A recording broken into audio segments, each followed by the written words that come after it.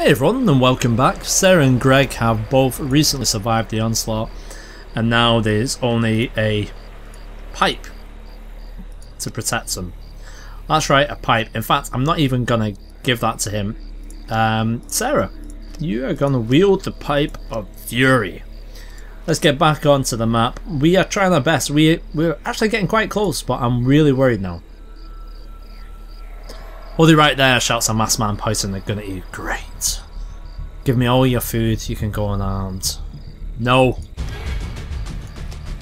This is ridiculous, but we're gonna have to try. I need you to run, Greg. Run! Hit him! Yes! Well done, Sarah. My word, she did well. Right, so we're gonna have to, we'll use that now. We've got a first aid kit and a bandage. I'm actually gonna give the bandage to Sarah. Because she's gonna protect us. We can't afford to go melee because of our health status. So we managed to do that, that's fine. Let's get on over to the next place. Avoid it, keep moving, yes. That's all we're gonna do. Next up, right, let's get over here. A traveller waves you as you come near, holding his hands in a non-threatening manner. He asks you if you would happen to have a wedding ring. Ah.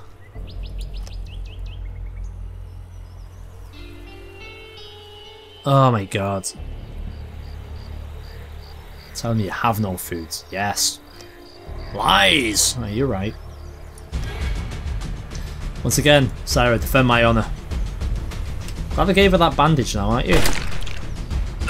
And he's down! My precious. Love it. And we're actually getting some bullets back. Excellent.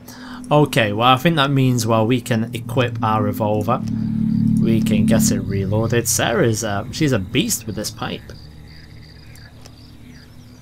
We're getting there. We're going to go the top route. Ear-piercing beeps can be heard going off within a few seconds of each other. A car alarm is going off not too far from here. A figure can be seen inside with several infected beating and pounding on the vehicle. We are going to ignore it. We're just going to try and get there as quick as we can. Small metallic glimmer among the trees, stopping to brush away some leaves and sticks. You discover a vault of some kind, perhaps a bomb shelter. Try the door but find out that perhaps there is another way in.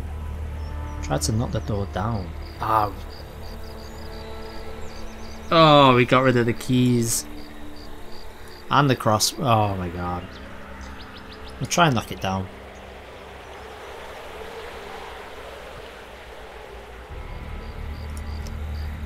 We got quite a bit from it. A baseball hat. Damage of 12? Oh, bats. My god. Burton, why are you playing this game at this time? We got the bat. Okay. And a rusty rifle. Excellent. Okay, Sarah. I'll give you a blanket, shall we? May as well take the fishing rods. Okay, let's eat, shall we? Excellent. Let's rest while we're safe. Ish. There we go. We're okay. Right, onwards. We are getting close. I'm getting excited now. Ah, just when I said we're getting close. A checkpoint is set up across the road. Doesn't look like a military is involved. All the tents are white and a few ambulances are parked nearby. Hello, I'm Dr. Miller. We are looking for volunteers to give blood for our research into a cure. You'll see a few more checkpoints like this around as you travel. Would you mind giving us a blood sample? We'll give you a free meal. Not sure. He'll detect that we're infected. Oh, I see. Thank you for contributing to the possible cure. I assume you already got your meal then. Damn it. Right, we're gonna head straight to Zach's cabin. This is it. It's been a long trip. I arrive at the foot of the hill, on top of which sits my old cabin. The place looks far more beat up than I remember seeing it last, but I know the current state of the world wasn't to blame. I approach the building and hear a voice inside, which I know is Zach's. I thought I told you not to leave the beer outside. Who knows, it might become infected just like your stupid mother. The voice seems to be heading to the door. Don't give him any chance to react. Shoot him as he exits the cabin. Oh, we might shoot our son, we don't want that. Wait for him to exit, then draw your weapon. Yeah, we'll do that. What the? Zack stands in place in shock, surprised to see you standing just outside the door. So he's got 10 seconds to get away from here. Oh, you've made a terrible mistake threatening me. Zack shouts as he draws his pistol. Alright, well you know what happens, don't you? I'm gonna set her on you with a pipe. I am actually going to do that. We don't have any rifle rounds. What I would love to do is just take his head off with a rifle round, but we can't do that right now. What we are, we're at 5. I'm actually going to use my health kit. Oh, we can't. This isn't good. I might have to give her a gun.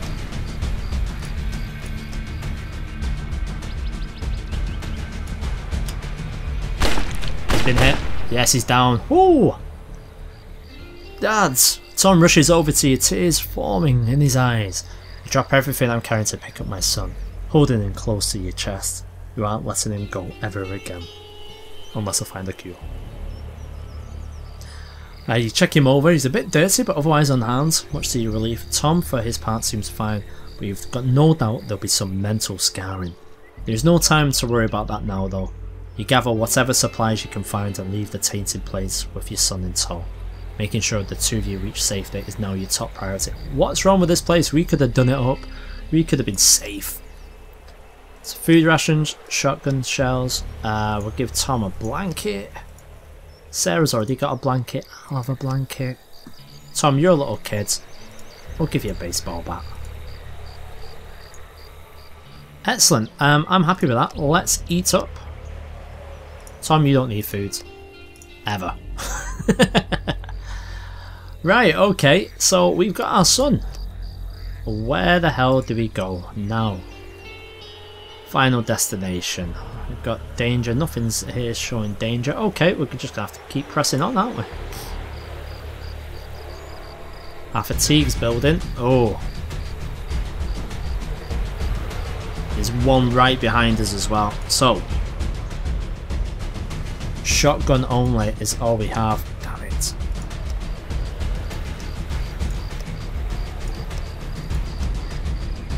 Gonna get you in the middle of the road. I'll get my boy behind me. Get me there. Have I got a shotgun? No.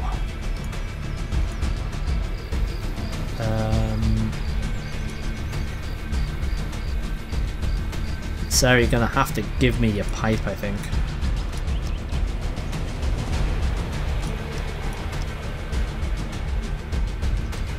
Get moving. Why is no one moving? This is what I want to know.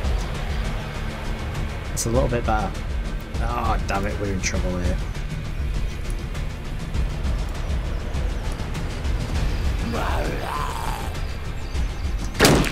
Alright, kids. Tom, it's time for you. It's time for you to step up, be a man. Tom.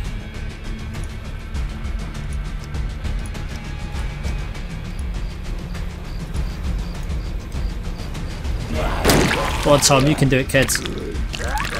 Oh my god, I'm dying.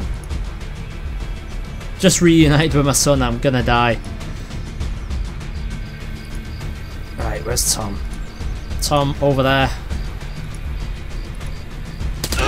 Oh my god, I'm down. Fall to the ground in agony, knowing I've met my maker. You wonder how things have gone so wrong. With my last breath, I curse myself for starting on such a dangerous journey, but I had to for my son, and so my journey ends. So that's it. It's the first time we've had a play of this game on the channel. I actually enjoy the game. It's really interesting. I understand it's not to everyone's taste. As the game proceeds through its development with updates, I expect there to be a lot more added. As you can see, it's fairly simplistic right now, but the most important thing is it's enjoyable. So if you like what you see here, I encourage you to go and support the devs, go and purchase the game, leave some positive reviews if you're liking it, and obviously some comments on the channel. So if you want me to do another series, you let me know. I like they've got this at the end so we get to see how we survived. Should be like 2 minutes after the game started, Burton gets infected. And then the rest of the time he stays infected. We lost actually a lot of people along the way. Elliot, Olivia, day 9 was shit. And Sten didn't actually last too long, I don't think. And then, oh yes, day 11 we had double infection, the Infection Brothers. And then we left the other infected boy in the car. We didn't even want to go and help him. Yeah. Sten died. Yeah. And Sarah joined. I hope they're just Sarah and Tom. Got the hell out of there. I really do. Because if they didn't, what were we even travelling for? Anyway guys, that's it for the series. Thank you very much for all your kind words, and I will see you in whatever video I put up next. Cheers.